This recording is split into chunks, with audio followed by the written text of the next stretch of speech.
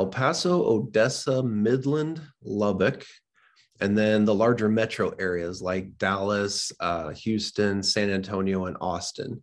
I'll try to shoot several different vlogs and videos while I'm out there, so you guys can all take a little trip with me on the Texas poker scene.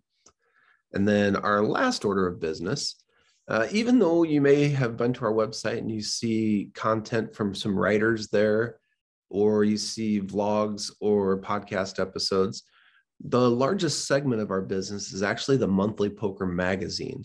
And also we'll have a poker tour starting in 2022 as well. The monthly magazine, though, what I'm finding out from several different poker managers is they're still not putting those magazines, the physical copies of the magazines, out for customers to pass around.